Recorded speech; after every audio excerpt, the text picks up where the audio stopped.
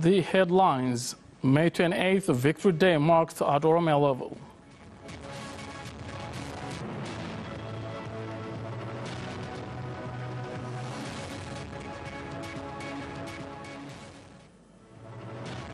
North Korea's Kim Jong-un on Trump summits.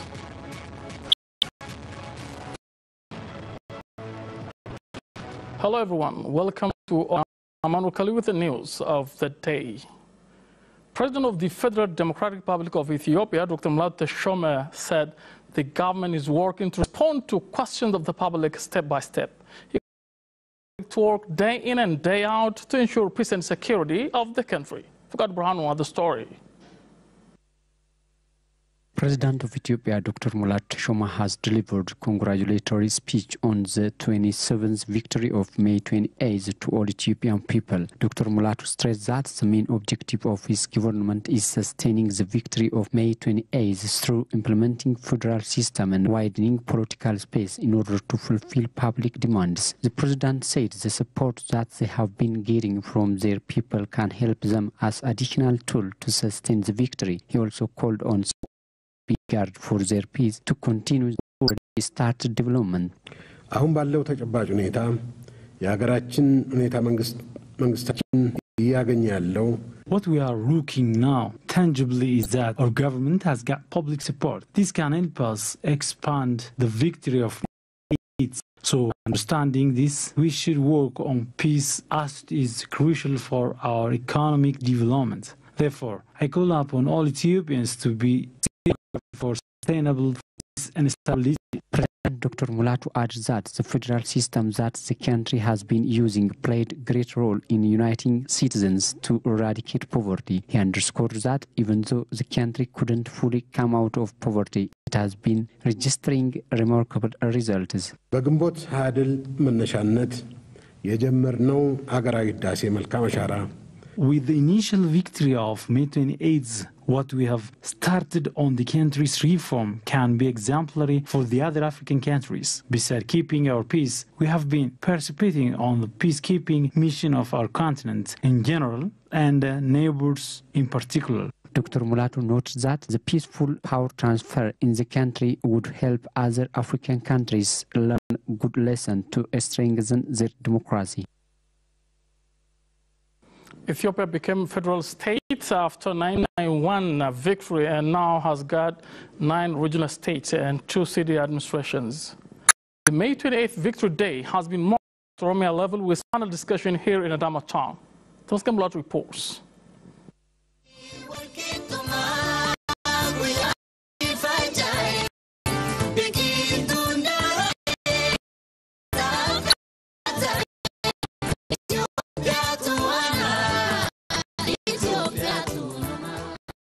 The 27th anniversary of May 28th being marked at Oromia level with at Adama Abagada Conference Hall. The day has been celebrated in the presence of public representatives, Abagadas, religious leaders, scholars, and high government officials. On the event, head of the Oromia Construction Bureau, Shimallis Abdisa, has presented a paper on the benefit of federalism and discussed by the participants of the event. The participants have raised various questions based on the presented paper.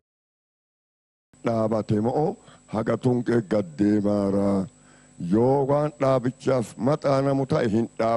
want to ask you one question. Is reform stopped or continued? Means, is that only at high level? In my opinion, it should be got to district and Kabale level. President of the Oromia regional states, Lamma Magarsa for his part, said that the country has benefited a lot from the federal system. Federalism kun sabab sablammin adda adda faayida isa keessatti mirkaneeffachuu itti danda'u. Sana jechuun sirnatti wal dhagahan, sirnatti wal danda'an, sirnatti garummaa qabatan tokkummaa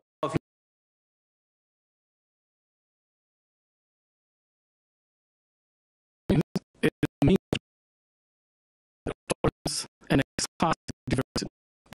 You have to strive more to be treated fairly.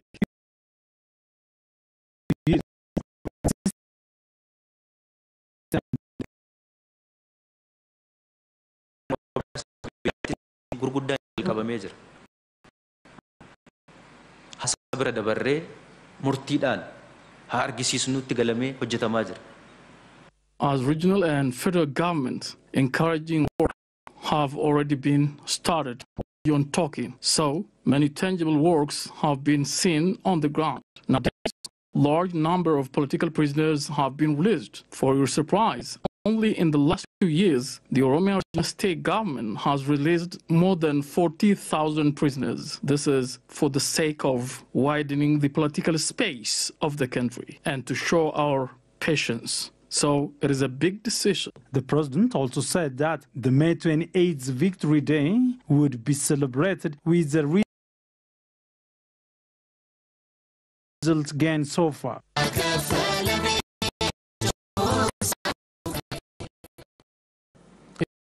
May 28th Victory Day marks the regime, and new chapter has been opened for Ethiopians to prosper their language, values, and history as well, and thus being celebrated for the 27th time.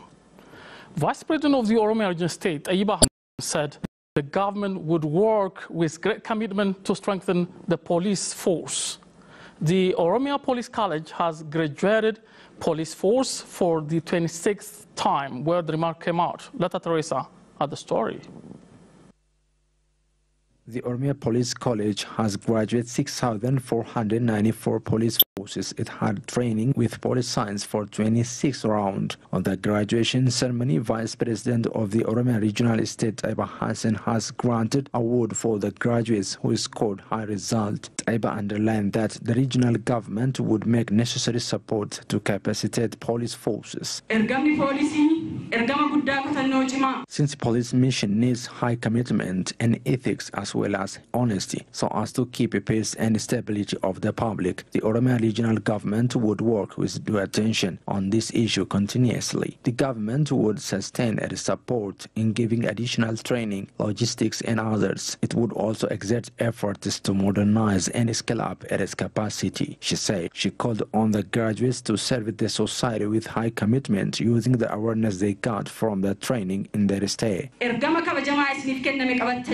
I call on all of you to discharge your responsibility to ensure peace in the region. You have to work hard using the knowledge you have gained, she said. Commissioner General of Oromia Police, Malaku Fanta, for his part, said the college has graduated so many police members with certificates and diploma at different times. The commissioner noted that works are underway to offer training for police members in B degree. The Senkale regular police and professional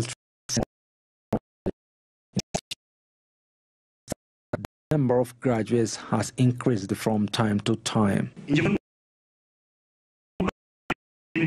is expected from all of us to work hard more than any other time to maintain the gained victory. There are so many organs who need to survive victory. We must confront them. We should work tirelessly to both our country economically. Assistant Tamrat Abba said 493 of the graduates are correctional centers police. Some graduates vowed that they were ready to serve the public with dedication. I received enough training. I hope I will serve my society. Oromia, the largest and most populous region in Ethiopia. Ministry of Agriculture and Livestock says it expects to reap or harvest 374 million quintals in this harvest season. And the ministry called on farmers to fight against America's fall army worm that would decrease and damage productivity. Leta Teresa again has more. Last year in Ethiopia, fall armyworm has destroyed various cereal crops, including maize. As the data from Ministry of Agriculture and Livestock show, the worm affected 35% of crops production in some regions of the country and 5% of national GDP. In this year, the fall armyworm has also been harming agriculture production developed on 87,000 hectares of land through irrigation. Director General for Plant Protection with the Ministry Zabdo Salat warned that the worm may affect this summer season production. Some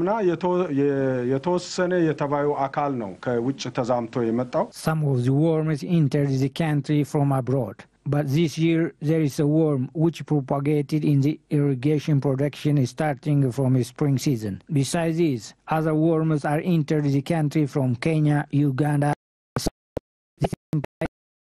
Of the worms. He said the ministry is working on 5 preventive methods through formulating a 5-year strategy, adding concerted efforts are being exerted to properly prevent the worm. Zabdo says that spraying chemical is the last preventive measure. The director urged the farmers to plow their plot of land frequently as well as avoid weeds.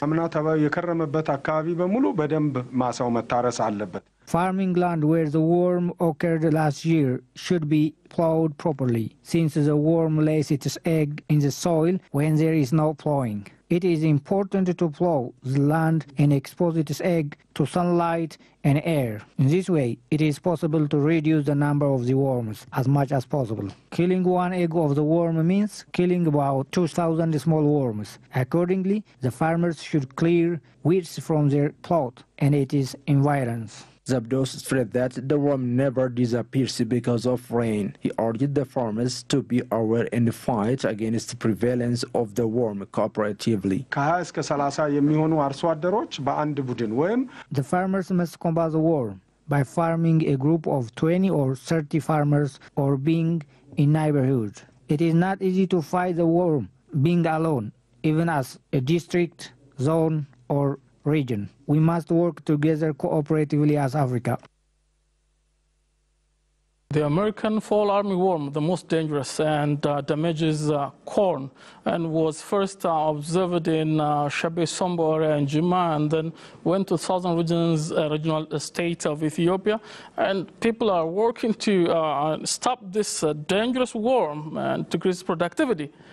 Deputy Speaker of Jaffia Oromia, Mahbouba Adam, says industries should be eco-friendly to get and achieve that intended goal of the sector. A relevant discussion has been held with stakeholders here in Adama town. Oromia State University declared that only 2.5% of industries are providing conducive environment for the employees from 34 industries in the region studied. The university conducted a research on the working environment of the industry running in the region. The study revealed that almost all industries in the region have dealt with problems like low salaries of employees and a weak security for them. The presented study revealed that only 2.3% of the industries are providing the service they are expected to offer for the society, and 65% of them don't care about environmental impacts they are bringing. Some participants of the discussion asked the issues to be improved.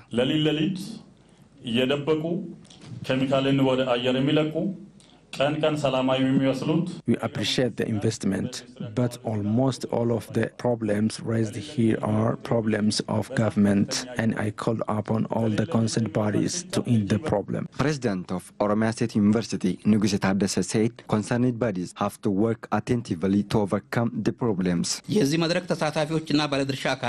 All the participants of this discussion, legislative bodies, industry owners, experts, and the media institutions, I call upon you to contribute your own share in overcoming the problem with industries in the region, he said. Head of Oromia Government Communication Affairs Bureau, Dr. Negari Lench, on his part said the problem is getting worse due to lack of implementing the policies on the issues by the government sector, and he said that it has to be improved very soon.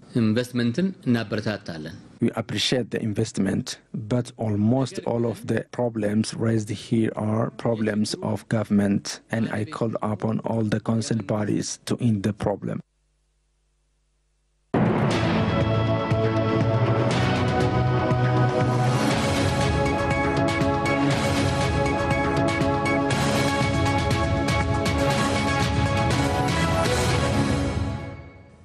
Welcome back. Now to the news from abroad.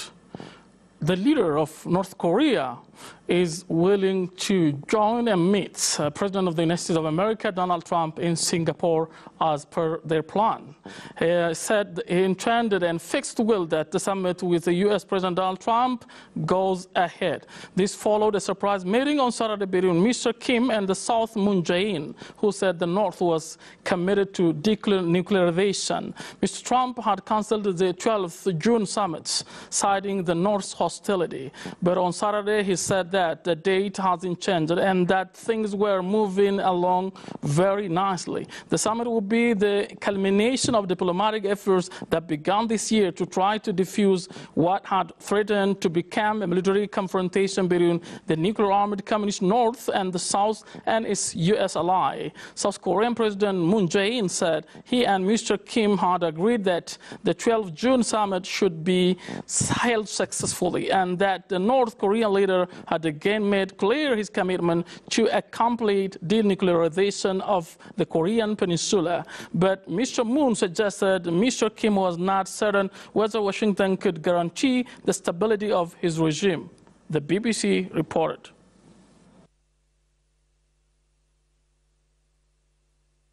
More than half a century that the Korean peninsula was divided into two, the North and South, the parallel 38th. Now things are moving in a peaceful side. The DMZ, demilitarized zone, is going to be broken. Probably unification may come. Who knows? Politics is there. Thanks for watching. Have a good time. Up next comes a special program about this discussion Prime Minister Dr. Abiy Ahmed and President of the Romanian State Lama Magarsa held with residents of Dambidolo town, and their University of Dambidolo was also inaugurated. Bye-bye.